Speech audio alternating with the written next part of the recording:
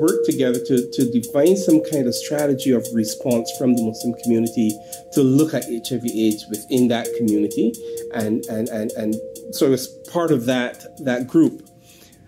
And what came out of that was, an opportunity to do more. I think we ended up as a group looking at HIV/AIDS in the Muslim community. We designed and produced a brochure, and we had a community forum that really reached out to the wider community and did really, really well. But after that, what, right? And the opportunity to be part of this CHAMP study where additional training could be had, meeting with other people around the whole notion of social justice, and speaking about AIDS to communities and community members was important, and that was the invitation that I got to be part of that CHAMP study. It taught me that people can come together unanimously to work on the same cause, regardless of where they come from, what social status they have here in Canada.